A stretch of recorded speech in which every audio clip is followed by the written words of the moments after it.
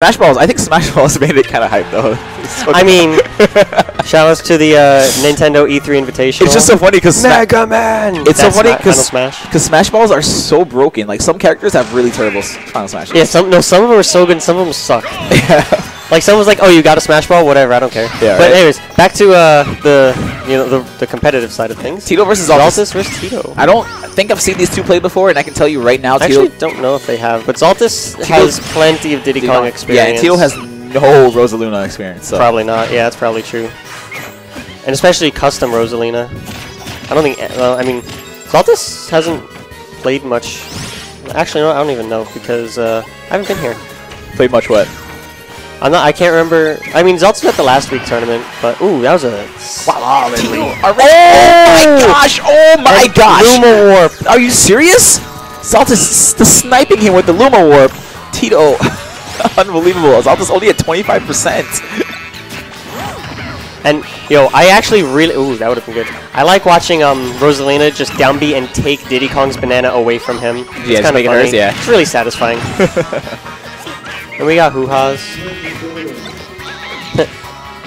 Xaltis like, that's my banana. Oh.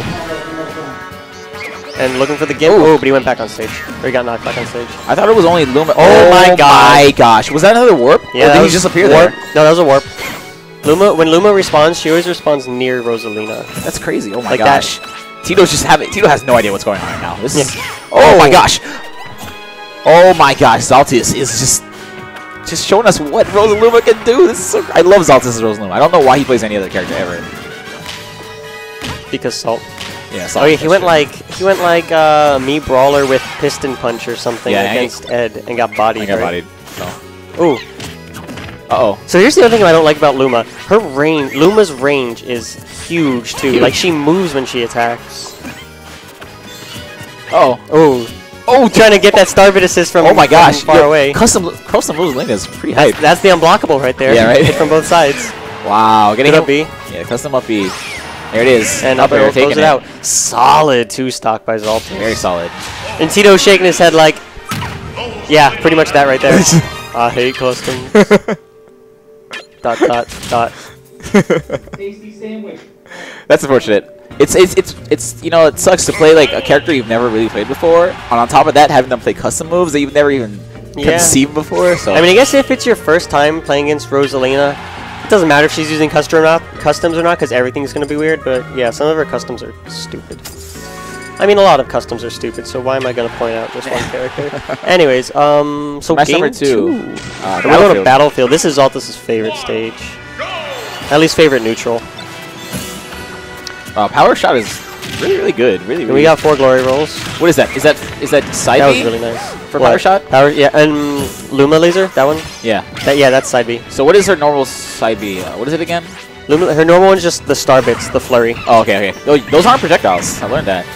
They are projectiles. Oh, you can't. Yeah, I can't pocket them. Yeah, I can't. Oh, interesting. Oh, and Xaltis found this thing today. He can have Luma just keep attacking like that.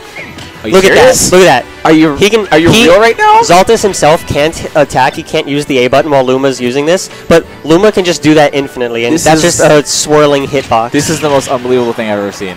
All Xaltis has to do is just hold A. I am upset right now. It's pretty good. Wow, Tito playing this first stock a lot better than he did last game. Even with Xaltis' dumb spinning hitbox on stage. Oh wow, tries to read the air dodge, but Xaltis does not bite. Here we go, here's another one. I thought you just forward throw. There we go, very smart. Xaltis, why you air dodge like that? Black Luma, my favorite, for no particular reason. it just happened to be my favorite. Just coincidence. Ooh. Dead. Just kidding. He air dodged. Oh, you know what I also learned? Luma's Japanese name is Chico. Chico, yeah. It's really weird. Yeah, dude. It was oh, what was it? What was the Japanese in the 3DS days? We like had this running joke. Rosetta and Chico. Is that what it was? Rosetta and Chico. I don't remember RosaLuma's Japanese name, but we all used to call it out. For a while, Xaltis was winning everything in the 3DS days because. That was a really good part. Xaltis was winning everything in the early days because he started playing before everybody else. Okay. And then also RosaLuma is kind of hard to deal with on DS. Dash attacking is invincibility. I don't know how I feel about that. That might have been her up smash. Up smash has invincibility. That one? No, he did dash attack just as Tito came back for some reason. Weird. So Xaltis pretty much brought this back. Only a 10% difference. Ooh, great read. And just trying to keep him off stage till he gets Luma back and he can start, doing some real work. There we go. Green Luma. I don't like Green Luma. Oh, wow. Is that enough? No, not enough. Not quite. RosaLuma's really light. Wow. Xaltis. Oh, not over yet. Oh, almost called it too soon. It might be over now. Oh, but I don't think he can make it back. And that'll do it. 2-0. Alright, so now I'm going to play Ed, not 8-Bit Man, because they did something silly in the bracket. Yeah, Tito's not Shout out to Ben and